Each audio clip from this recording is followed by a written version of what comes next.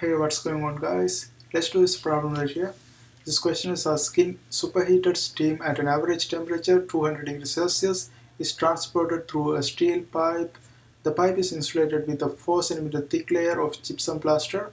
The insulated pipe is placed horizontally inside a warehouse where the average air temperature is 10 degrees Celsius.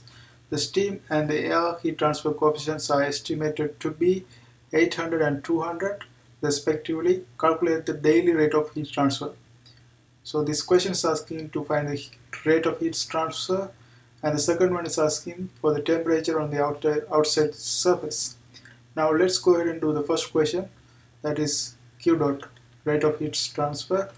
To find this one, we can use this equation that here we have steam temperature, so that is Ts, because it's always going to go from hot to cold, right?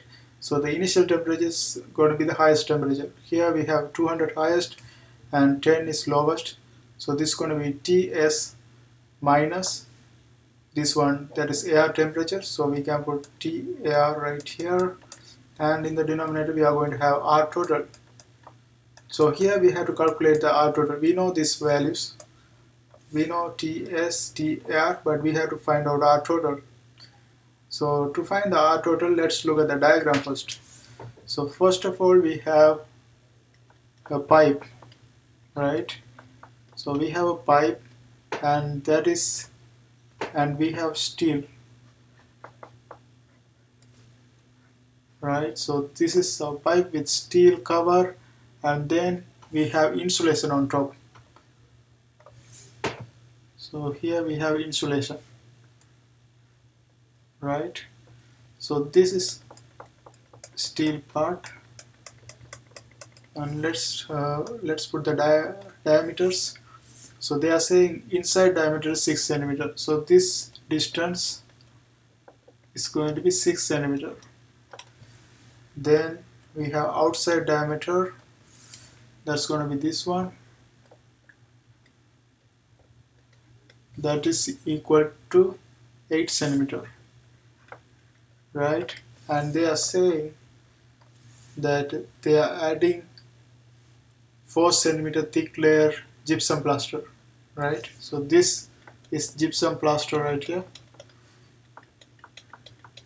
and if you look at the distance from here to here, so if it's 4 cm, so each side we are going to have 4 cm, right?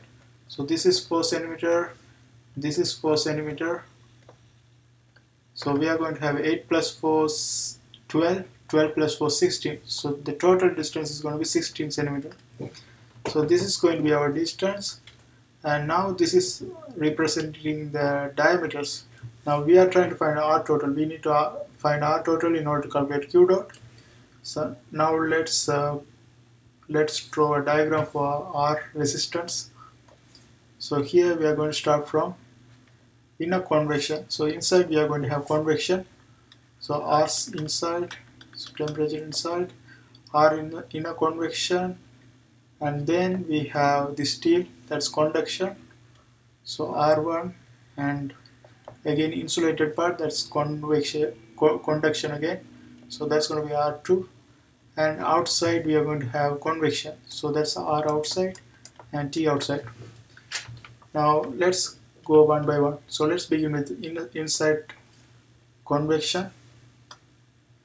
So to find the convection, we always use this equation, 1 over HI area, right?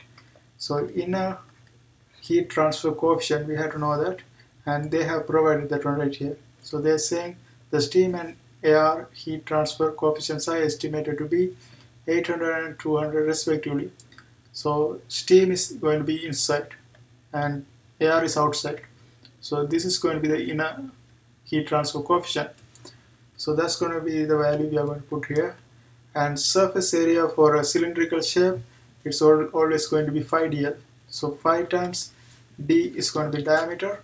Diameter inside we have 6 cm, so that's the one we are going to plug here. So this is going to be 6 times 10 to the power minus 2, and the length of this pipe is 20 meter. So this is going to be multiplied by 20.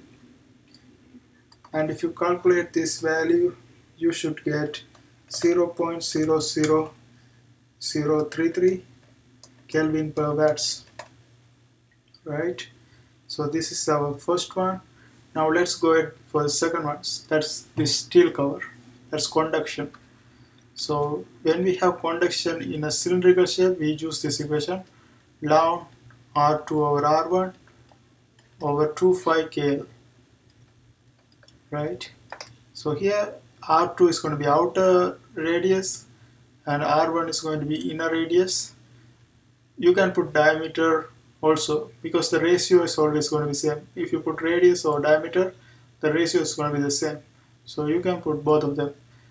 Now since we are dealing with steel right here, we have to look at where the steel is starting. And if you look at this one, at 6 centimeter diameter the steel is starting and it's ending at 8 centimeter.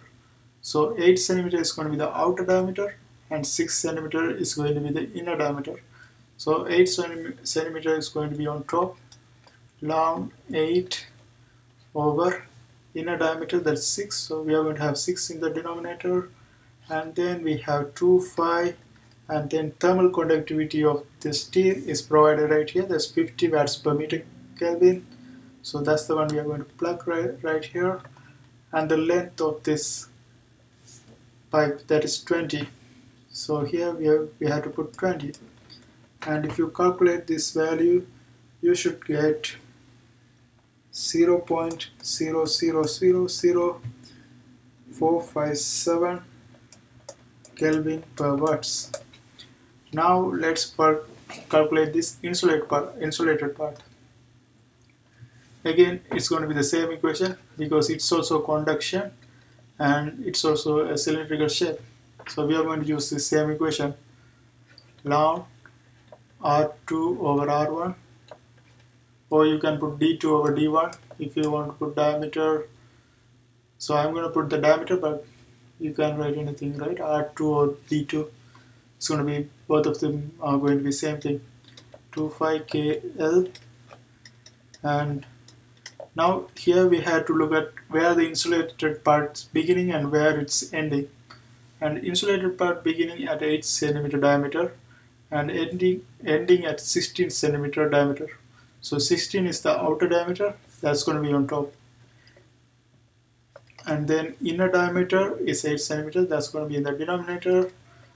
And then in the below we are going to have 2 pi times K, that's going to be thermal conductivity of this gypsum plaster, that's given right here, that's 0.5.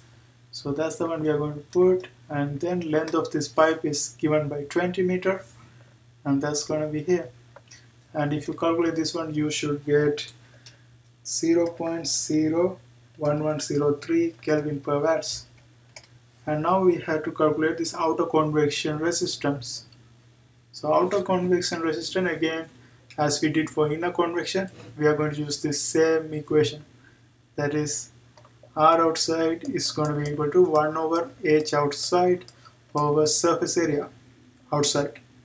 But here, when we calculate surface area, we are going to use the outside diameter. Before we used inner diameter, that's 6 centimeter. Now outside diameter, we are going to put 16 centimeter. So here we are going to have 1 over heat transfer coefficient outside is 200 watts per meter square Kelvin. So that's going to be here. And then we had to multiply this one by area. That's surface area for a cylindrical shape is going to be 5dl. 5 times diameter is 16 centimeters, so 16 times 10 to the power minus 2 times the length, that is 20. And if you calculate this one, you should get 0.000497 Kelvin per watts. Now we have found out all the resistance. Since this resistance are in series, we can directly add them, right? So let's go ahead and add them together. So this equation is going to be R total is going to be equal to R inside plus R1 plus R2 plus R outside. Now let's plug the values. R inside is 0.00033 plus R1, that is 0.0000457, plus R2 is going to be 0.01103 plus R outside is going to be 0.000497, and if you add them together you should get 0.01190. So let's write this one clearly. So if we add them together we are going to get 0.0119027. So this is going to be our total resistance. Now we found the total resistance to calculate this Q dot, right? So now let's go ahead and plug the values. So let's trace this part. So here we are going to put Q dot is going to be steam temperature, that is 200, minus air temperature, that is 10, over R total we calculated, that is 0.011927, right? And if you calculate this Q dot, that's going to give you 15.962 kilowatts. Now we have found out the Q dot. And the next, this is our first part, A part, right? Now the B part is asking the temperature on the outside surface. So what we can do is, since this is in series, the Q dot is going to be equal here. Q dot right here is going to be equal to Q dot right here, Q dot right here, Q dot right here, right?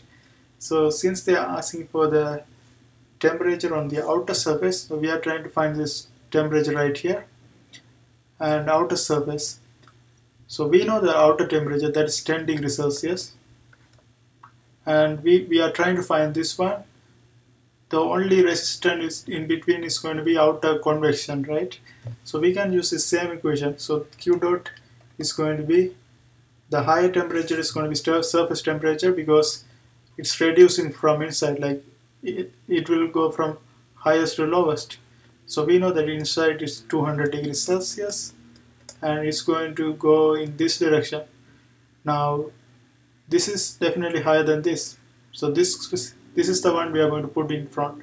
So T, let's say T insulated part. That's the one we are trying to calculate. Minus T air over R outside. That's the only resistance we have in between those. Now we are trying to find insulated part. Now let's plug all the values. So first Q dot is going to be the same value, that is 15.962 kilowatts. So instead of putting kilowatts we can put watts right here because we are putting everything in SI units. So this is, if I put this one in watts, we just have to multiply this one by 1000.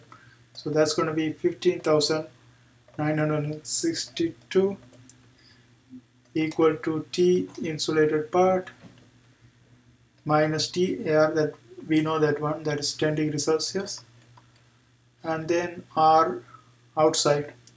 R outside we know that 0.00497. This so this is the one. So the one we wrote last. So 0.0, yeah,